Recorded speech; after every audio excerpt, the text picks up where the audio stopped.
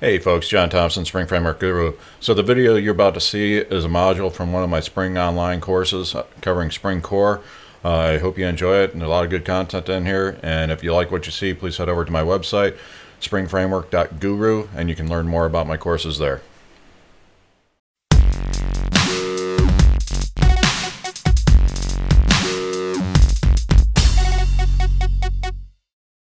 Hey folks, John Thompson, Spring Framework Guru. So in this module, we are going to take a look at setting up a login form for Spring Security. And what this form needs to do is capture the username and the password value, and it's going to pass it into Spring Security. And Spring Security is going to do the authentication for us and say whether or not that person is allowed into the system.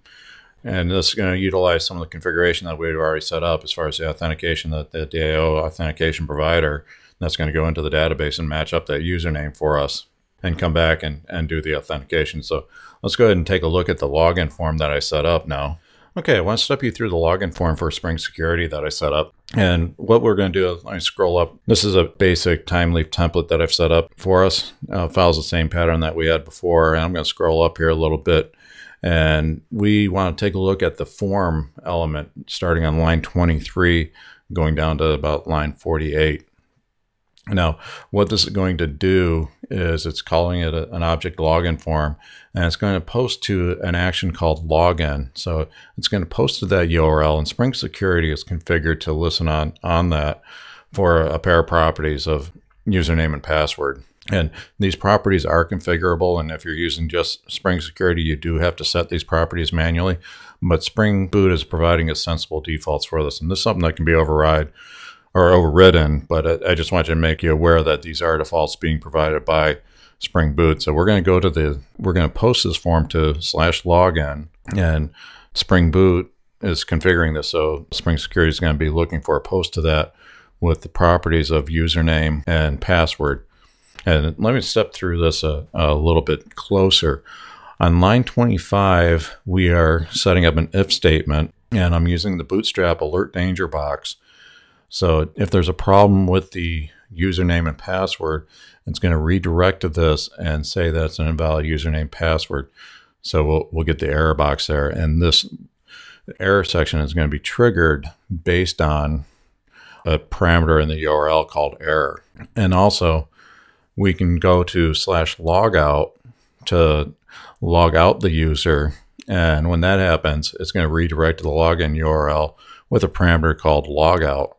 And if that parameter is present, now we're going to do a green box, alert success, saying that you've been logged out. Now, line 33, this is where we get into the first text input box. And we can see that it's got a name of username, an ID username, and it's a text value. And this is a value that Spring Security is looking to capture the username in. On line 33 there, you can see that I have a test. If it's an error, we're going to turn those into errors. So they'll be highlighted red for the user to know that there was a problem. And then the same on line 40, we do the text box for the password. We also have the error sensing there, and also ID and password. Now let's go ahead and take a look and see this in action. And toggle over here. If I try here, I'm going to use a bad password, ID and password, just to show you the error handling.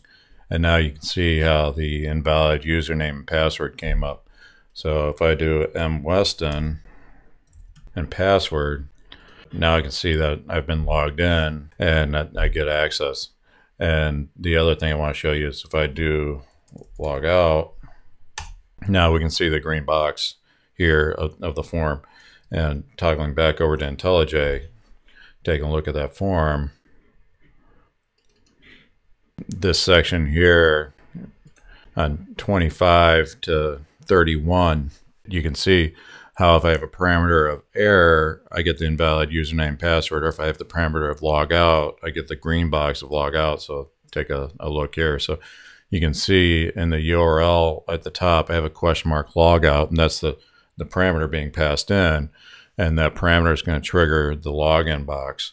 And when I have a bad ID, now we can see that I get the parameter error, and that's what's triggering that red box.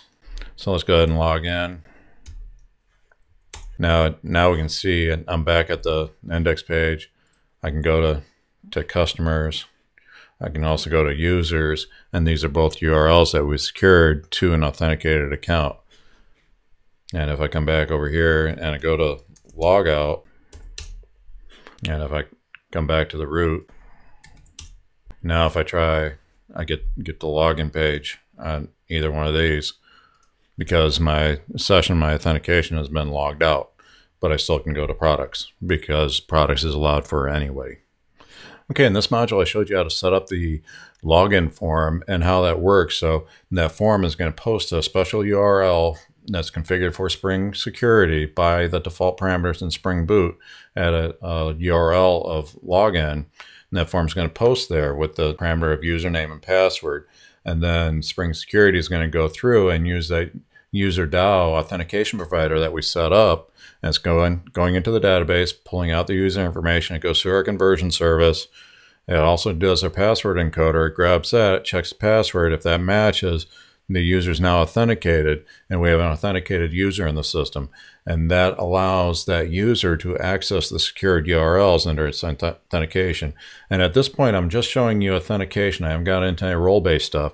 Didn't want to confuse the issue, but now I've shown you how to create that login form to get the user information. So we can see how this is all the pieces have been fitting together. We've done a lot of work in this module setting everything up, but that we have that user DAO that's been configured for Spring Security. Now that form is enabling Spring Security to utilize that. And now we're logging in, and we also set up the URL security mapping. We can see how Spring Security is allowing or disallowing access as we go through the system. And the next thing we want to do is we're going to take a look at setting up some roles, and that's going to be a whole little section in itself. But I just want to get you seeing where we're at. We've done a lot of configuration in this module or in this section up to this point. So it's kind of like where everything all comes together now. So we have that user DAO authentication provider that we configured. We configured Spring Security to secure those URLs. We set up a form, an authentication form for the user to log in. Now we're creating a session in Spring Security and getting in, and we can see how the Spring Security configuration is either allowing or disallowing access to these URLs.